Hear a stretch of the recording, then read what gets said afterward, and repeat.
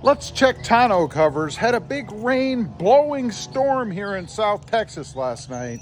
We've got the Jeep Gladiator over here. This has the more expensive hard tonneau cover.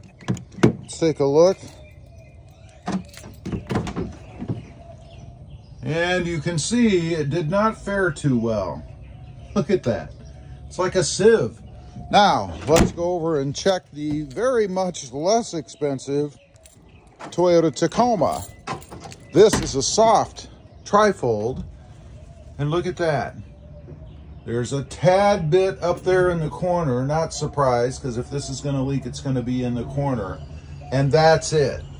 I would say by far, cheaper is better when it comes to tonneau covers.